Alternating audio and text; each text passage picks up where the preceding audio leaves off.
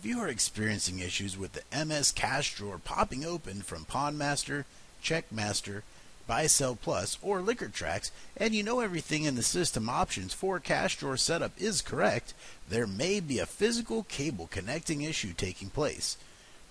To troubleshoot this issue, there are a few quick steps to verifying the connection.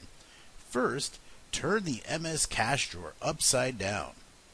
You'll need a Phillips head screwdriver. There are two screws that need to be removed from the connection plate located on the bottom of the MS cash drawer.